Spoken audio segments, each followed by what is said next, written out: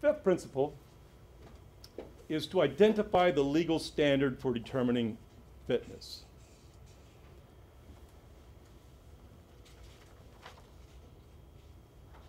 Now, this is really easy to say, but this is, I think, an emerging issue in our profession.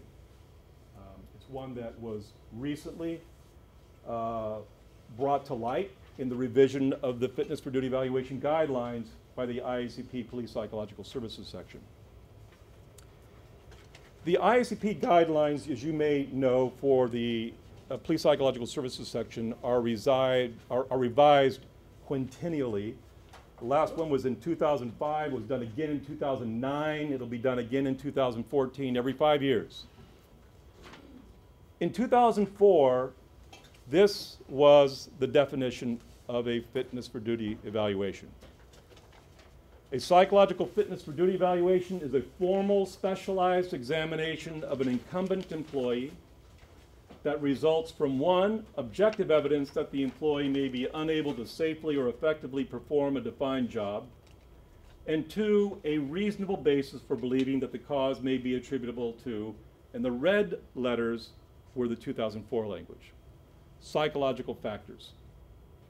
Now let's stop there for a moment. Can you think of any situation in which an employee's behavior as a police officer, particularly impaired performance, problematic performance, doesn't derive from psychological factors? Can you think of any situation? Don't psychological factors underlie all bad behavior, right? Peeve, disrespect, resentment, lack of motivation, not liking one's career, burned out. You seem perplexed. The person's just an asshole. That's what I'm saying. Psychological factors. The person's an asshole. What is that? Is that a psychological? Of course it's a psychological. They're psychological factors.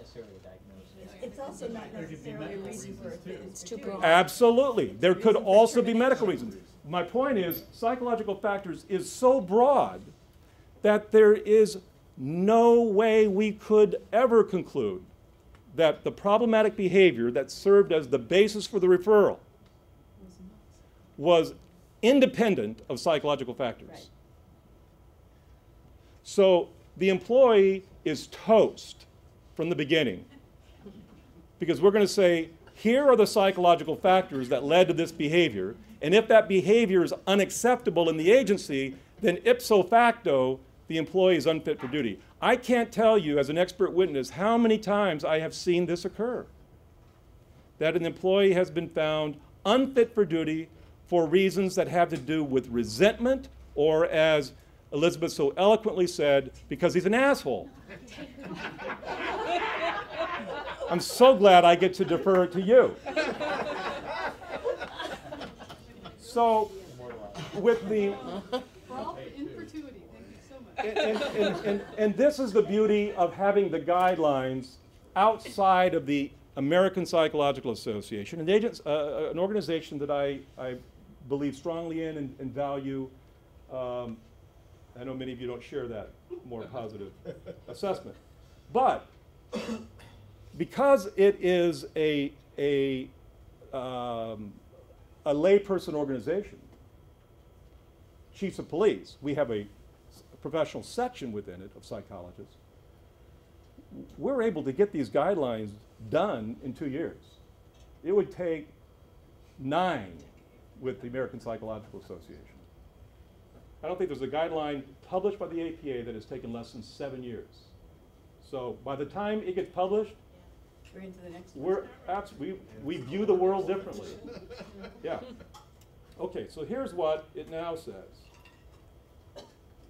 It says more than that. There we go. A psychological fitness for duty evaluation, blah, blah, blah, attributable to a psychological condition or impairment. Now, this was the result of great compromise language. Great compromise language.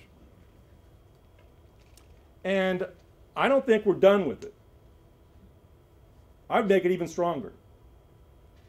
So I'm going to simply talk about, because I happen to be the guy who gets to teach this class. So I'm going to share with you what my perspective is. And just as when in the prior discussion, I respect, honestly appreciate the fact that there are different points of view on this. I just have a different one. And that is this. I think it is entirely, let me say it this way, I think it's entirely disingenuous of us when we acknowledge that federal law and state progeny require a reasonable suspicion of a mental health condition in order to do the evaluation. That we then do the evaluation, find no medical condition, but still conclude the person's unfit for duty. I don't think that's right, but it's done routinely. We'll say the person has no disability, the person has no underlying mental health condition, no Axis 1, no Axis 2, but they, they're really angry, they've got really poor interpersonal skills, they really don't deal well with others, they don't play well with others, they don't cooperate really well, he's full of hostility, he's not psychologically fit for duty. He's impulsive. That's not a conclusion I would reach. If all of those things being true, my conclusion would simply be the person does not meet the definition for fitness for duty. This is not a medical issue. This is a performance issue. Deal with it. Fire them. Say it another way, or discipline them, train them, segregate them. Saying it another way, if it doesn't take a psychologist to assess it, don't use it as the basis for a fitness judgment. A police officer, a police chief, a police lieutenant, an attorney, a human resource employee is as capable of defining and recognizing an asshole as I am. So if that's the problem, then use that as the basis for personnel action. Yes, Rand?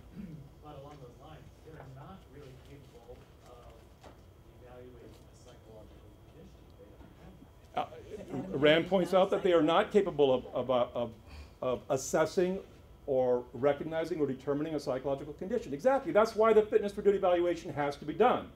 And we either rule one in or we rule it out. We either identify it or we don't.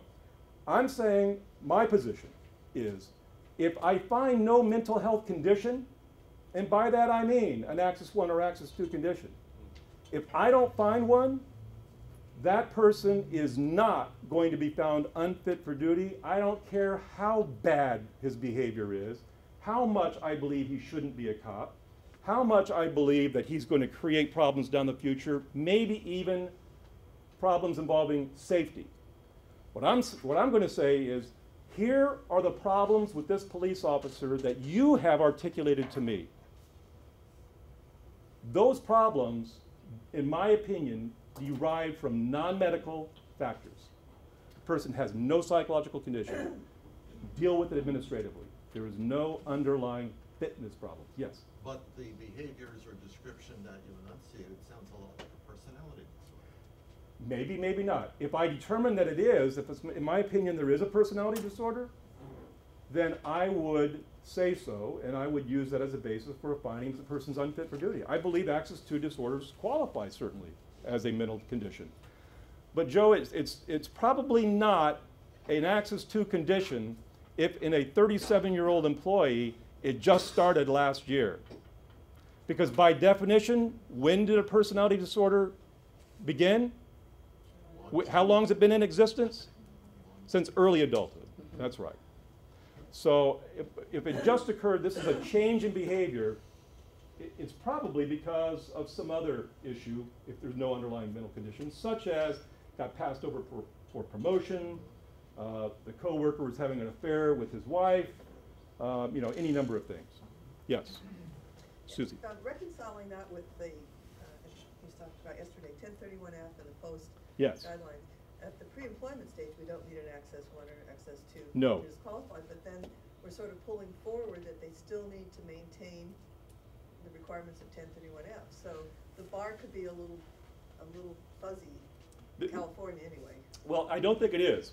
No, we're going to come to this one in just a second. The question is, because 1031F and the post Big Ten remain on the table at all times throughout the person's career, it gets a little fuzzy because you could be disqualified on the post 10 for reasons that are non-medical. I absolutely agree with you, but I don't think that implicates fitness, and I'll talk about why in a moment. A question on Yes, the administrative, they need to deal with this administratively. Are you making that clear in the report? I make that clear in the report, Oh. that these are issues that you can comfortably deal with administratively without fear of an ADA issue, because I find you can't have a disability if there's no underlying medical or mental condition. You still don't necessarily have a disability just because you have a mental condition. You know, mental conditions don't equal disability. Disability is a legal determination based upon the impact of that condition on the person's ability to perform the functions of the job, the impact it has in their life. Again, ADA AA makes that rather moot because the presumption now is always that they have a disability. So I think it's safe to say under the ADA AA, if they have a condition, they'll be regarded as having a disability under the ADA. But nonetheless, the question for fitness purposes is not whether they have a mental condition. It's a two-step process. First, do they have a mental condition? If the answer to that is no, we're done. There's no fitness issue. If they do, the second step is, what's the impact of that condition on their ability to safely and effectively perform the duties of the job? And there was a discussion on the listserv a couple of weeks ago, Tom, you may have followed this one that I had with one of our colleagues, who asserted that if if a police officer has a diagnosis of PTSD, he cannot be qualified. I completely disagree with that. I agree with that too. There are plenty of police officers who are functioning with PTSD, whose symptoms are adequately managed. I think it's a gross violation of the ADA to terminate on the basis of a diagnosis, or disqualify on the basis of a diagnosis, as opposed to the impact of that diagnosis.